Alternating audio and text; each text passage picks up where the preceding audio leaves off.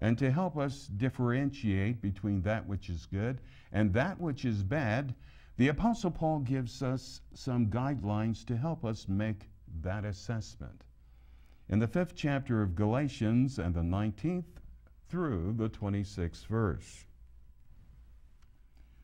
When you follow the desires of your sinful nature, your lives will produce these evil results: sexual immorality, impure thoughts, eagerness for lustful pleasure, idolatry, participation in demonic activities, hostility, quarreling, jealousy, outburst of anger, self-ambition, divisions, the feeling that everyone is wrong except those in your own little group, envy, drunkenness, wild parties, and other kinds of sin. Let me tell you again, as I have before, that anyone living that sort of life will not inherit the kingdom of God. People living that kind of life are producing bad fruit. But people who are producing good fruit are people who allow the Holy Spirit to control their life.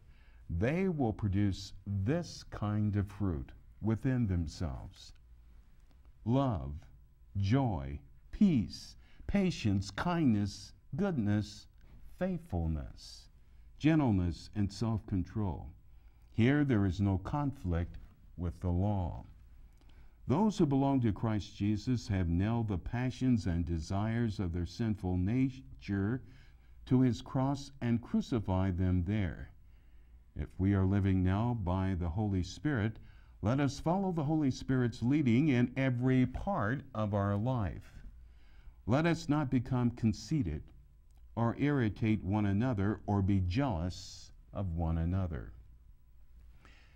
And those producing these characteristics are producing good fruit, and their fruit is more precious than even silver or gold.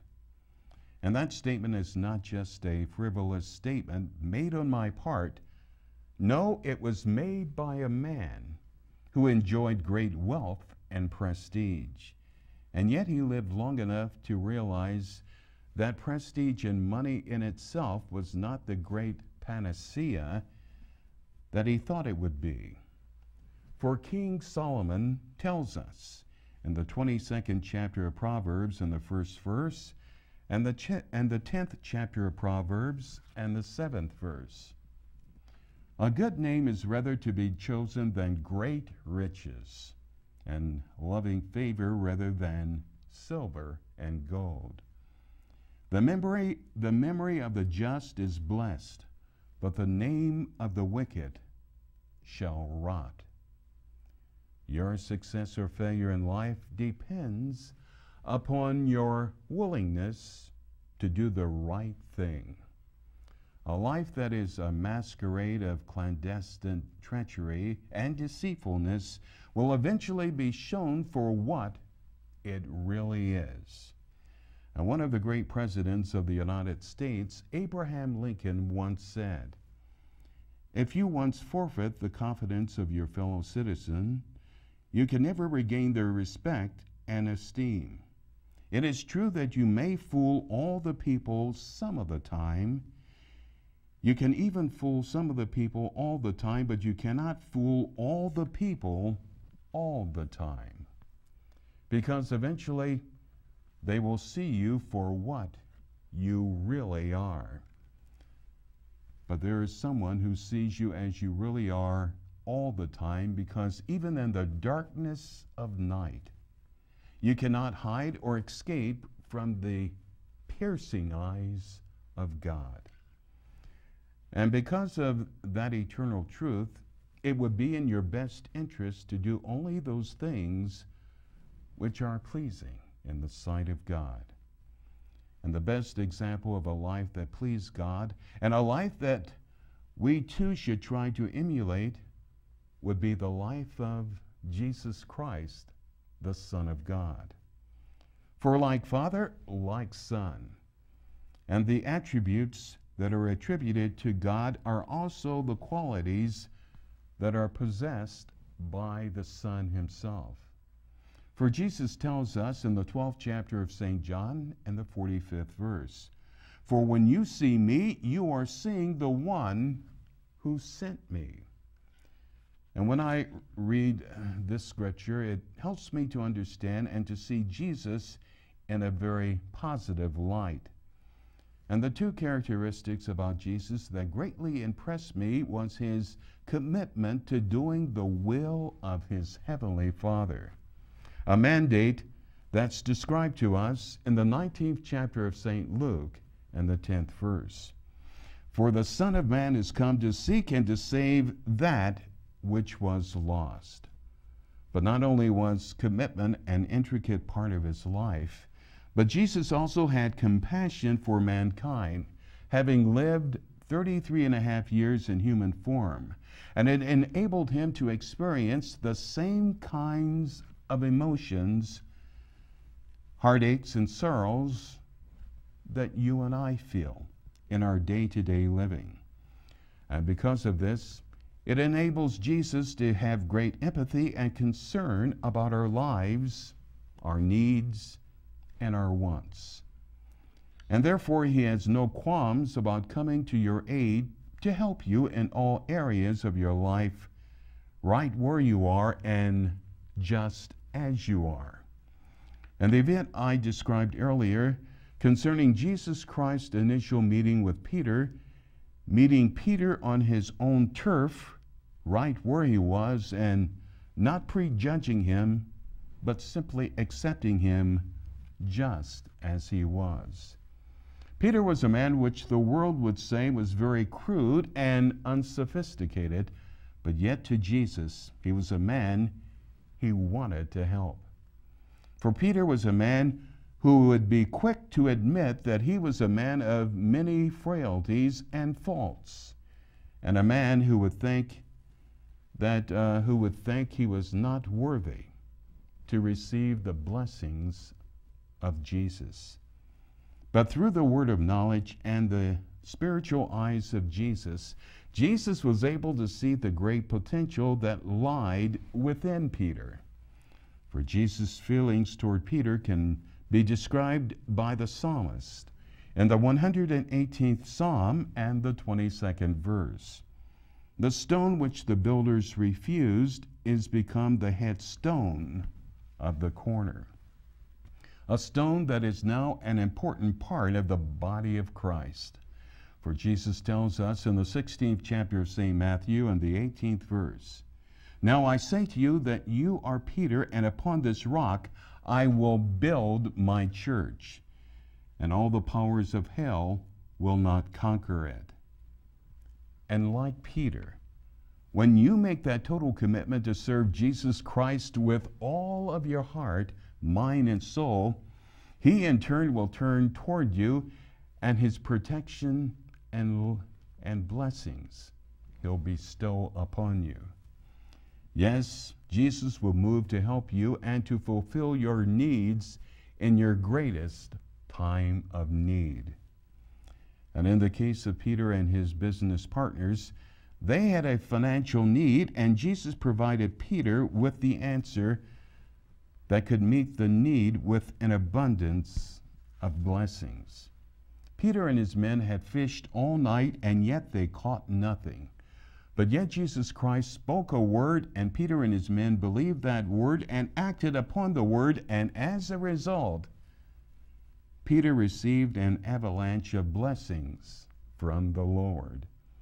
But Jesus is not restricted to helping you only in the financial realm, but he also will help you to receive a physical healing and a miracle that can make your body completely whole. For there is no sickness or disease that Jesus cannot heal.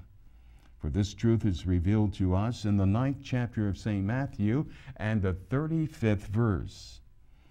"And Jesus went about all the cities and villages, teaching in their synagogues and preaching the gospel of the kingdom, and healing every sickness and every disease among the people."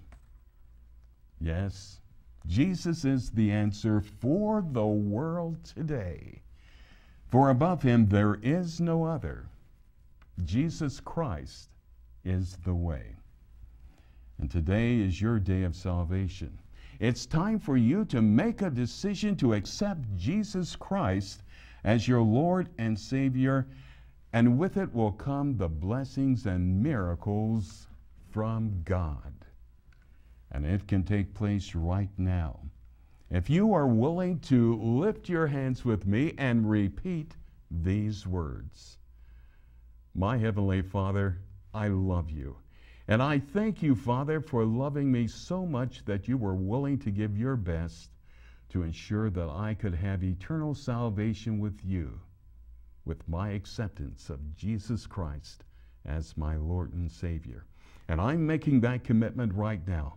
I'm confessing with my mouth what I truly believe in my heart, that Jesus Christ is your Son, a wonderful Son who went to that Roman cross and died for me.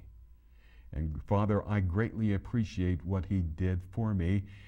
And I promise, Father, not only do I accept him as my Lord and Savior, but for the rest of my life, I'm going to dedicate my life to following the leading of the Holy Spirit down the path you want me to follow, and I do it willingly. Father, I love you, and I thank you for loving me and not giving up on me. And for the rest of my life, I'll live seeking only to do your will. And in the mighty name of Jesus Christ, I pray. Amen and amen. That was all that was needed on your part to become a part of the family of God. And now you are saved and you are on your way to heaven. And we serve a wonderful, loving God who cares so very much about you. God wants to help you in all areas of your life. And what I'd like for you to do right now is to release your faith unto him. And you can do that by simply lifting your hands with me.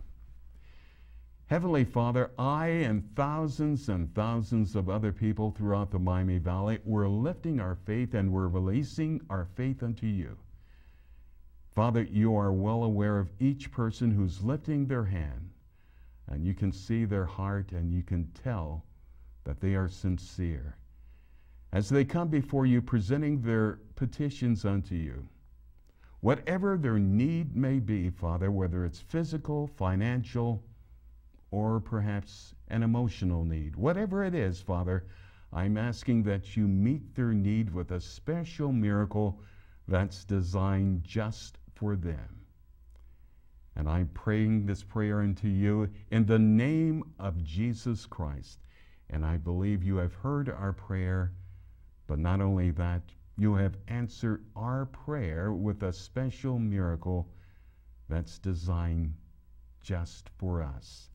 And Father, we will give you the praise and the honor that you so rightly deserve. And in the mighty name of Jesus Christ we pray. Amen and amen. Hallelujah. God heard your prayer, and God has answered your prayer with a special miracle that was designed just for you. And all that's needed on your part right now is for you to lift your hands and begin to praise and thank God for your miracle. Hallelujah.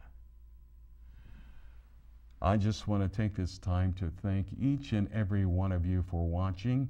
And on behalf of myself and my sons, David and Devin Woods, we'd like to remind you to read your Bible every single day and then pray.